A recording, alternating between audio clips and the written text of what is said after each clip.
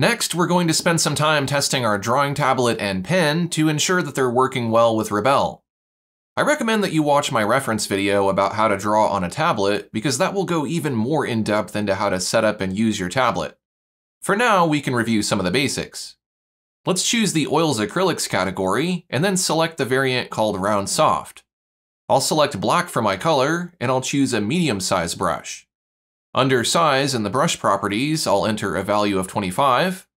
Next, I'll use the navigator to zoom the canvas to 100%, and I will make a brush stroke that begins with heavy pressure, and then I will gradually transition to using lighter pressure.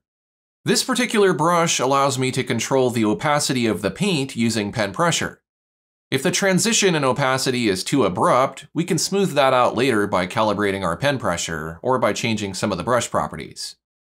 If I start the stroke with light pressure, you can see that I'm also able to vary my pressure to create thin and thick line widths. Depending on the gestures and the amount of pressure you use, you can paint, blend, fade the opacity, and vary the line width all with a single brush. I'll clear the canvas with the keyboard shortcut of Delete. If your pen is not responding to pressure and you're just getting a solid line, that indicates your tablet is not working correctly.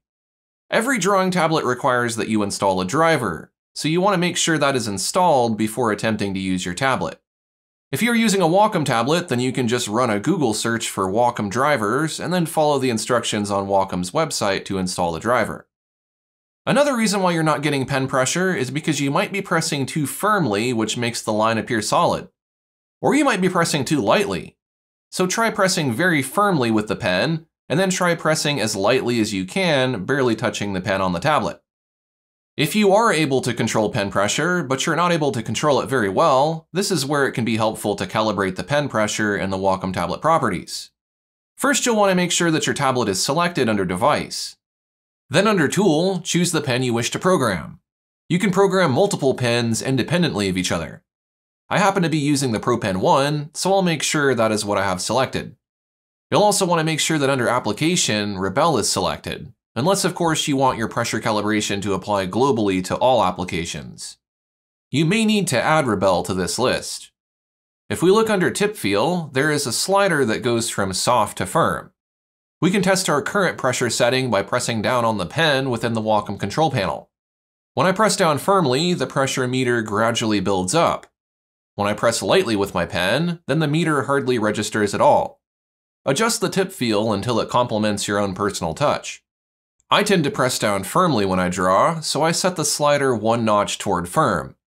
If you tend to press down lightly when you draw, then you'll want to set the tip feel toward soft.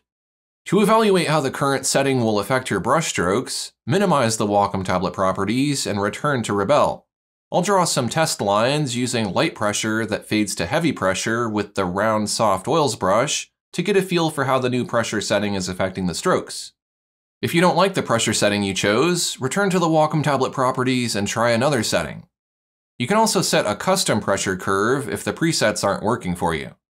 Because I have Rebelle selected as the target application, these pressure settings will only apply to Rebelle.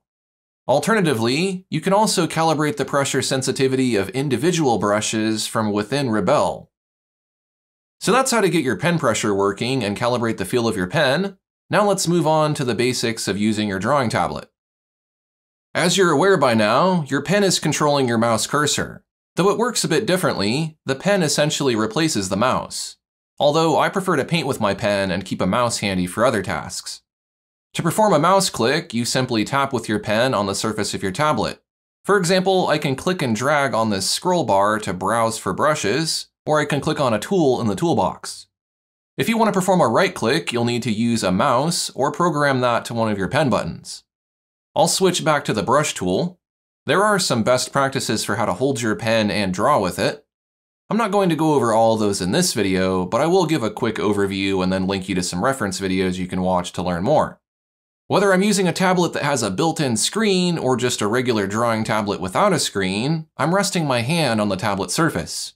Your hand is not going to create a mark on the canvas, so it's okay if it touches the tablet surface. That is unless multi-touch is enabled.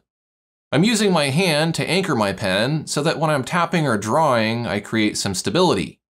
I'll let my hand and fingers drag to create a bit of friction on the tablet surface, which slows my strokes, making them more stable. Drawing with a digital pen is very much like drawing with a traditional pen. You can use a lot of the same techniques. Some artists also like to use the pen like a paintbrush by holding it near the eraser end. If you were using an oil brush to paint, then it might feel more natural to paint this way rather than having the sensation that you're drawing. Just as well, having a large gesture space can also be very helpful because if you're using a very small tablet, you might find that it's difficult to draw straight lines and smooth curves. That's because your range of motion is severely limited when you're confined to a small drawing space. If you have a nice large area to draw on, then you can make large fluid gestures, which translates to straighter lines and smoother curves. Those were the basics of using your drawing tablet. Next, let's move on to something that you're going to be doing often here in Rebelle, and that is resizing your brush. I have the round soft oils brush selected, and obviously I can go to the properties and I could choose a brush size there. I can enter a numeric value, or there's a slider that I can drag to increase or decrease the brush size. If you keep an eye on the brush cursor, you can see that it updates to match the value you chose. I'm just using a black background so you can see the cursor more easily as I demonstrate. The second method for selecting a brush size is to choose a diameter that is relative to your canvas size. In this case, you're not really concerned about a specific brush size, you just know that you want a big, medium, or small brush. You could use the sliders in the properties, but a faster way to do it is to use a keyboard shortcut. Hold down Ctrl and tap and drag your pen left or right on the canvas. That will create a circle that defines the diameter of your brush. In most cases, this visual cue is fairly accurate, but some properties like scatter or tilt may cause the brush stroke to exceed the radius you defined. This brush utilizes tilt, so I need to keep it upright to match the cursor. In addition to the circle visualization, there's also a status box that shows your size numerically. The brush diameter I choose will be the maximum size of my brush if I use maximum pen pressure. Now let's say you have a brush you want to be just a little bit larger or smaller. You can press the left or right bracket keys on your keyboard to change the brush size in 5% increments. You may be able to see that the cursor is growing along with the slider movement. I can even hold the key down. This lets me easily fine-tune my brush.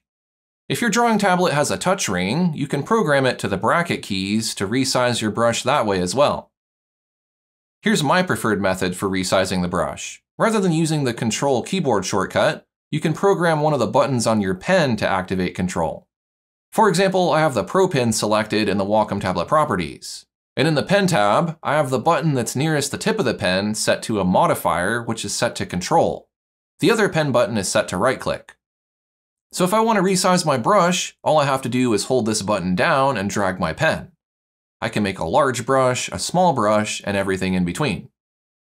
Now let's talk more about how to vary the opacity of our brushes. I'll demonstrate on a gray canvas so you can see this more easily. I will select the airbrushes category and I will choose spray. If I paint with this brush, it gradually builds up the opacity based on how hard you press. If you press lightly, the paint will be thinner and more transparent. If you press harder, then the paint will be thicker and more opaque. We can control the opacity of a brush from the properties. Just like with the brush size, we can numerically enter an opacity level, let's say 50%. And now the brush will paint at 50% opacity using maximum pressure. If we set the opacity to 2%, then the paint is not going to be as opaque when we make strokes, and it will take more effort to build them up to full opacity. There's also an opacity slider that we can drag or click on. Another way to change the opacity is to use the keyboard shortcuts of Control left bracket and Control right bracket. This will modify the opacity in 3% increments. I don't often change the opacity setting unless I find that a brush is a bit too strong or a bit too weak. Typically, I build up opacity gradually using overlapping strokes, so I usually set my opacity pretty low, let's say around 9%. Similar to how you used a keyboard shortcut to increase and decrease the size of your brush, you can also increase and decrease the opacity of your brush. Hold down Control, but this time drag up or down. The opacity of the cursor changes, which in turn defines the maximum opacity of this brush. Let's drag to set the opacity to around 20% and then lift the pen up. Now if I paint, I will get a stroke that is 20% opaque. Those were some of the basics of working with your drawing tablet.